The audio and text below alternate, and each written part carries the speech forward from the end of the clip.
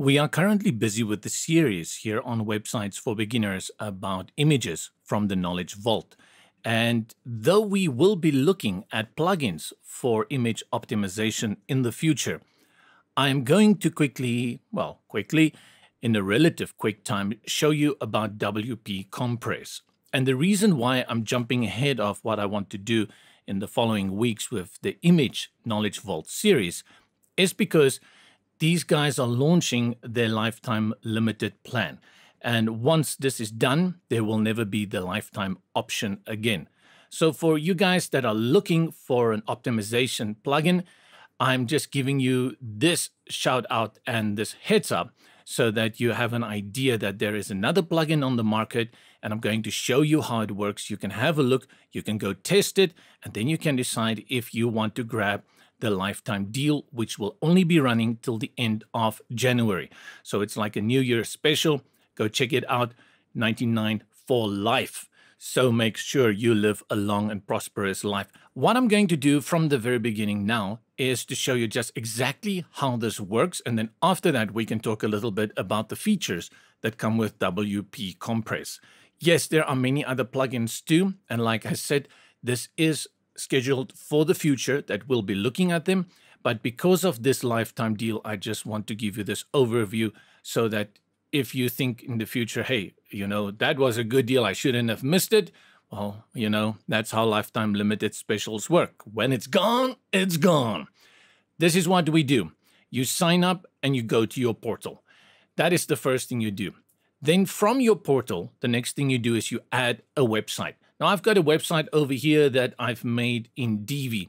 It's called thecosmiccafe.net, and I'm going to grab that link. Then I'm going to go back into my portal, and I'm going to say, add this website. First thing they will tell you is to download the plugin. I'm going to click on that, and I've already downloaded it. Now, at this moment, I've got 50 images to play with. So depending on the plan that you will buy, you will have more.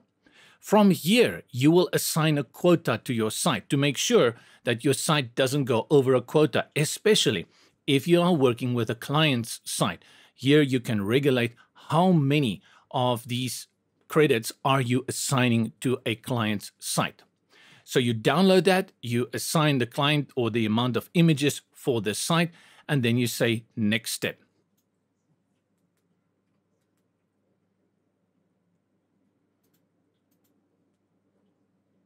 After you have selected the next step, it will give you an API key. Before we then use this API key, we've downloaded the plugin. Let's go upload the plugin on our WordPress site. Let me just quickly show you what this site is about. I've not really done much here. Which home is it? Could be this one or that one. And what is going on with this site, I have only one page basically with this display here. Lots of images. And if we look in our media folder, you will see the following images appear here. Now let's go upload our plugin. We say add new, upload plugin, and choose file. Click on WP Compress Image Optimizer, and then you install it. Install now. Great, we have installed it, and then the normal procedure, same procedure as last year, activate the plugin. And once activated, you will see that this WP Compress bar appears at the top. Not much I have to do here, but remember, we still need to put in our API key. So now go here, double click and copy, and then go over to plugins, WP Compress. And then the first thing we are going to do is activate that API key for our website. You have successfully connected to the compression cloud. To make sure now that the connection has been that successful as they claim it to be, you go back to the app dashboard and you click Next. That's step 3.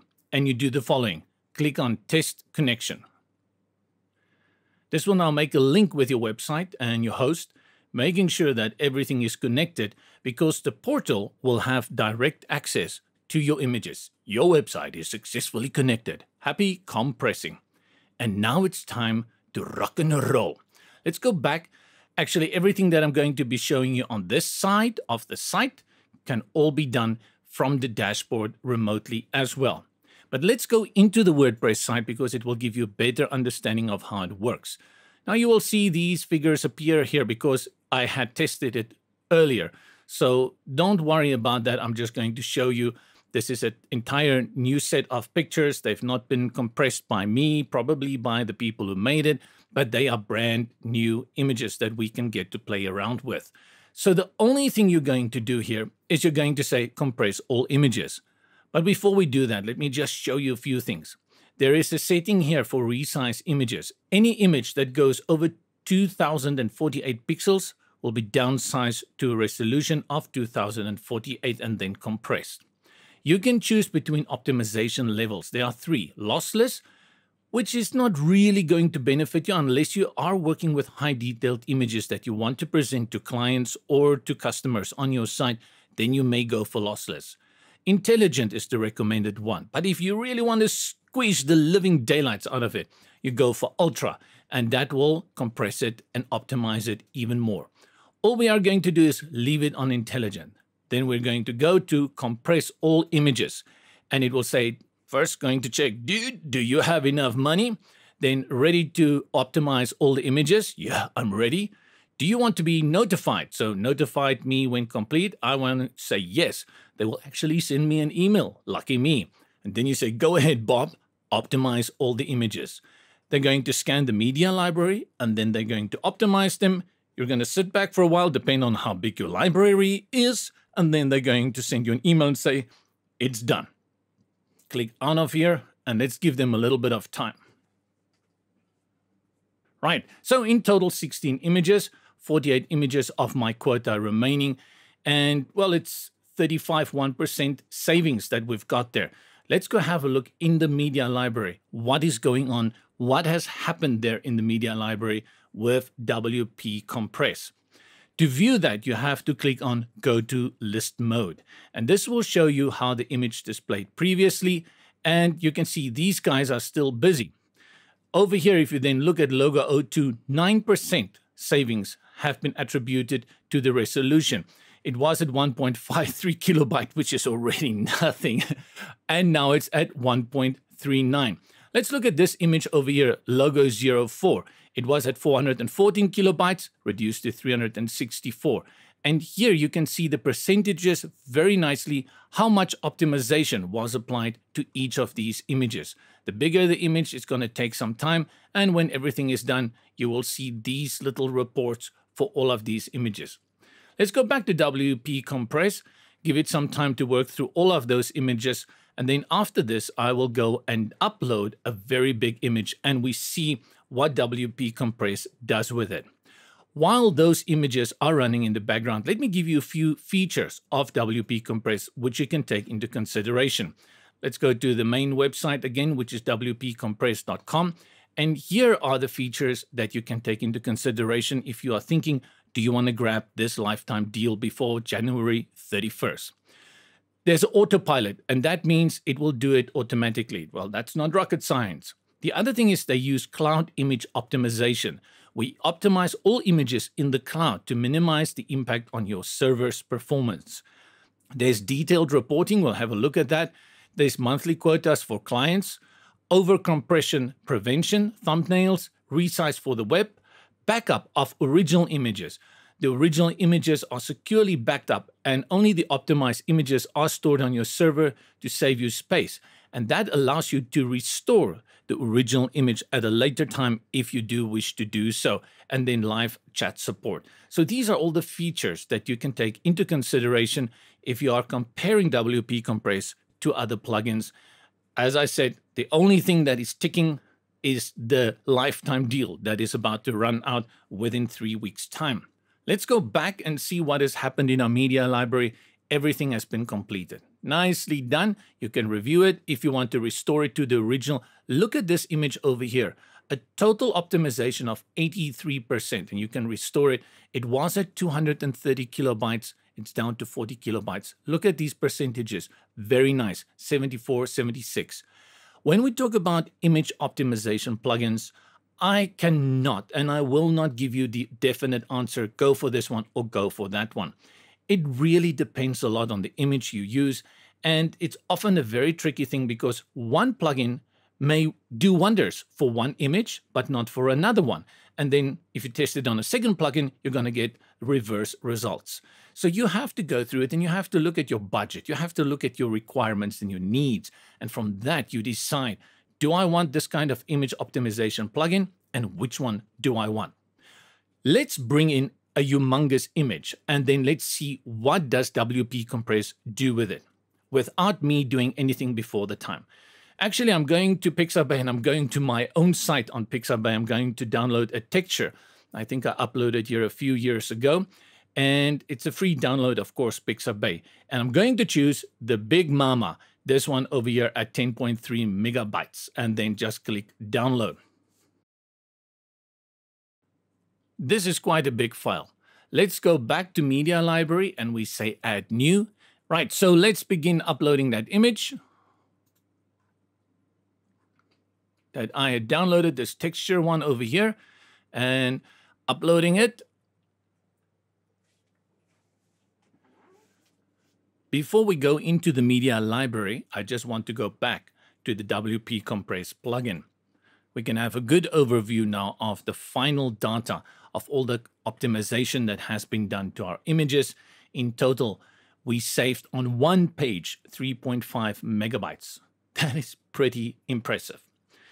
What I want to change here is that I am going to compress that big photo we just uploaded. And what it will do is, because the size is currently at 5472, it will reduce that to 2048. But I want to reduce it more. I think I can get away with more. I'm just going to use a number like 1440. Bring it to something reasonable that can still work. And I'm going to leave that there. So after I have done that, and now I'm actually in the app dashboard, let's go back here and I'm just going to type it in here because I'm not sure when it's going to sync. Let's leave it here, the resize images at 1440. Now go to media, go to our library, and we go grab that texture that we had downloaded from Pixabay. And you will see the others are all ready. They've been done. There's a restore button. You can do that, or a reset button for them. For this one, no compression has been applied. And you can now compress it by yourself. All you need to do, because you don't have that many options, is to press this button. You can also choose exclude, which means this image will remain at the size it is currently, and it will not be compressed together with the other images. So let's have a look here. 5472, that is our current dimensions for our width. 5,472 pixels. And it is at 9.85 megabytes. Let's click compress and then let's see what WP Compress does with this huge image. Voila! Voila, voila, voila. That looks good. It's exactly at 1440 as I had set it. And look how much it has reduced it. That's a reasonable amount. You know, I would love to get it below 200. That's always my goal. But we're talking about a pretty big image with a lot of detail here. And it is a good quality image. So this is a fairly nice amount of compression done from a 9 megabyte picture. Let's just wrap it up so that you have an overall idea of what is going on. WP Compress is a plugin, but it links to your account on their portal. Here is everything. So if I go back now to my dashboard, we should see everything that has happened on the website here as well. Here at the bottom is my website, my API key. It says I have this many images optimized. This is the file sizes I've done, savings, etc. And I don't think it's 175. Remember, I said I've tested it before, so it's the same website. They're going to keep that data in there. The nice thing is if you have many clients and you use them, you will be able to monitor the quotas from here. You can get detailed reports for every website that you work with. You can say this month, last month, all month. And that is what makes this a very nice feature, that you can have the integration with the portal as well as the plugin. The plugin allows you to choose between 3 settings. You can go for lossless, which is going to give you high quality. Intelligent is going to be, well, what they want you to get the best quality with good optimization. And ultra will compress it even more, and you may lose a little bit of quality. The last thing is that if you don't want to go and click every time on compress all images or go do the manual optimization, you just click here on autopilot mode. And then in the future, on upload, every time you upload a photo, WP Compress will do that automatically. The proof is in the pudding, and I think, a lot of these image optimization plugins, they do all a very good job. It is different strokes for different folks.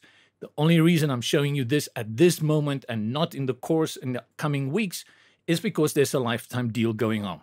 I hope you have a good idea of what this plugin and what this service does. If you're interested, please follow the affiliation link in the description below. Go check out that lifetime deal. This is JB with Websites for Beginners.